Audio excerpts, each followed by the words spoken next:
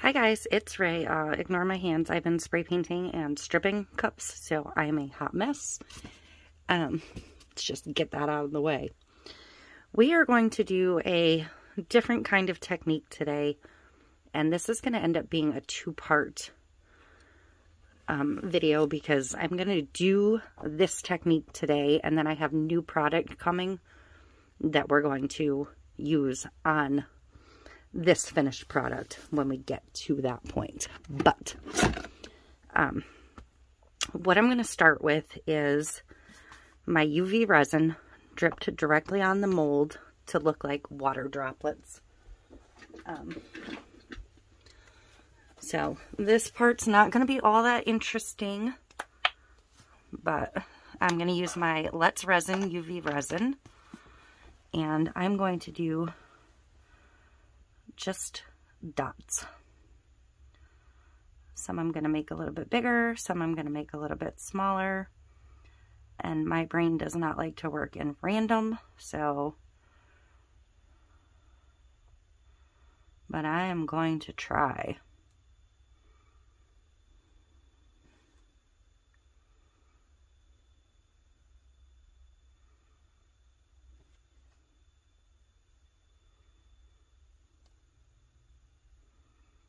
And I'm just going to stick to the flat surface of these coasters and trays. I'm going to try and do a couple smaller ones here and there.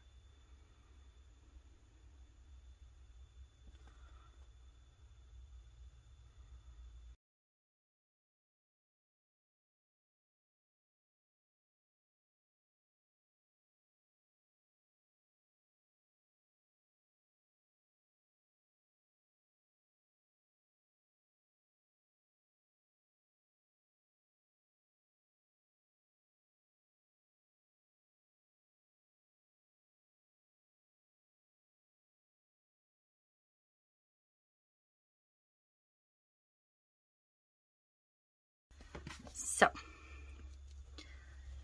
I'm going to put my UV lamp over this, and we're going to let it run several times.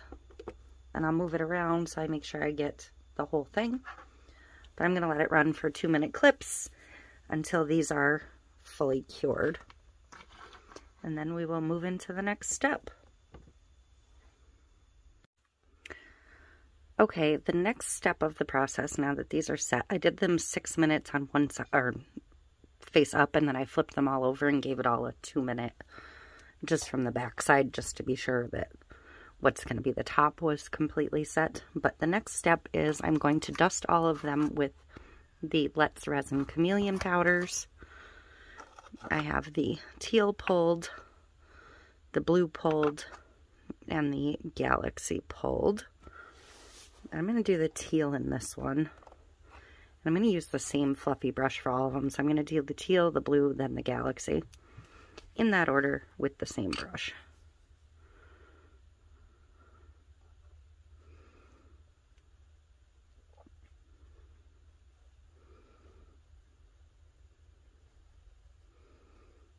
Make sure I get all around the bubbles.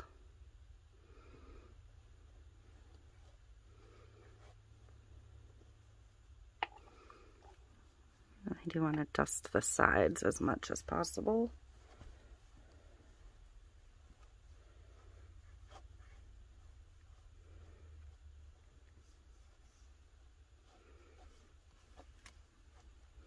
And these are one of those products that will sparkle and fly everywhere in your room. So be aware.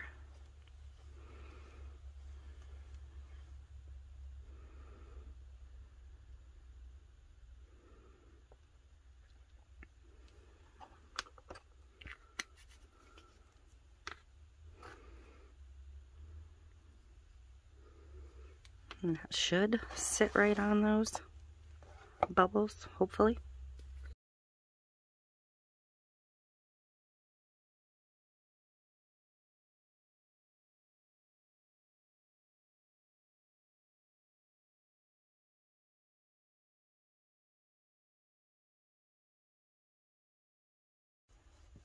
I absolutely love these powders. I think they are gorgeous.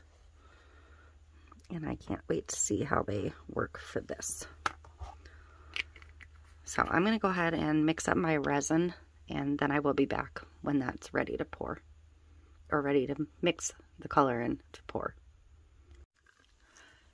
Okay, so this is one of those projects that, because we're going to make the resin black, if you have old resin that has ambered in the bottle, this is the perfect time to use that. So that's what we're doing.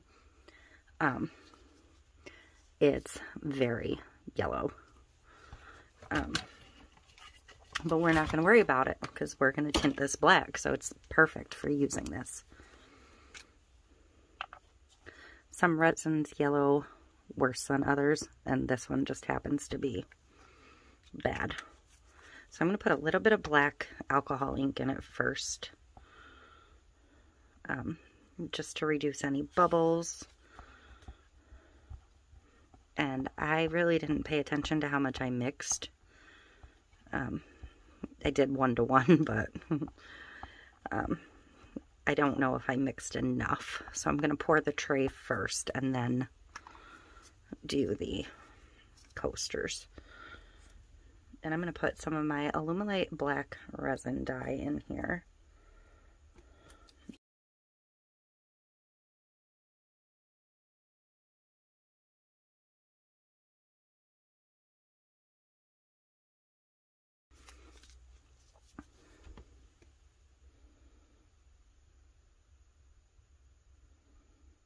I'm just going to kind of slowly pour gently to try and not move that Chameleon mica. And I didn't level my trays yet.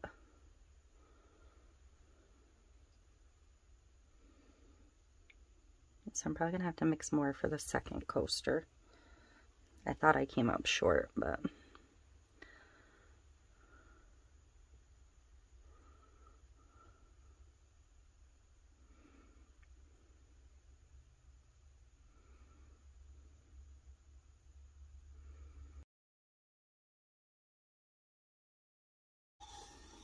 Alright, so I need to mix up another couple 100 mLs, and I'll be back.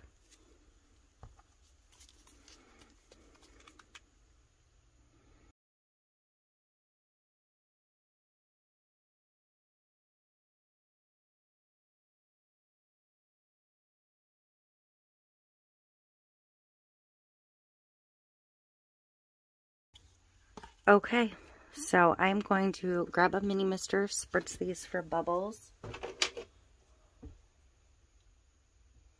This is just filled with 91% isopropyl alcohol.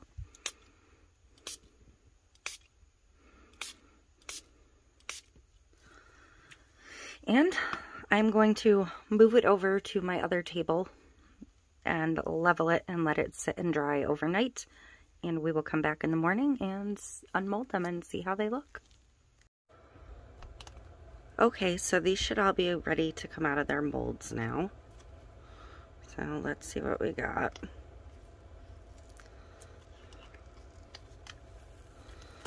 Oh yeah.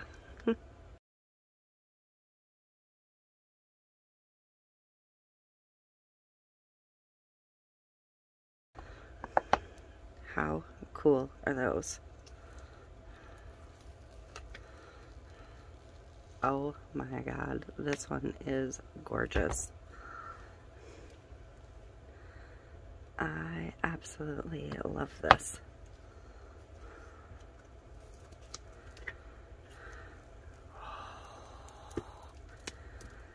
I did not expect this chameleon to be this color based on how it looked in the jar. Any of these.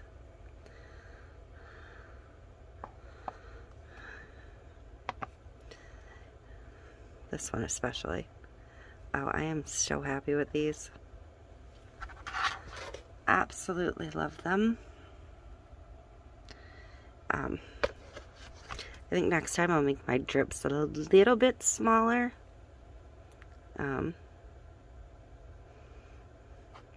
That's so cool.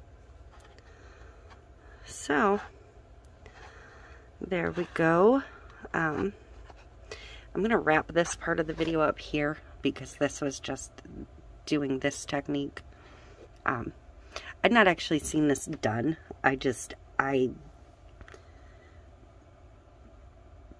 thought this was how it went.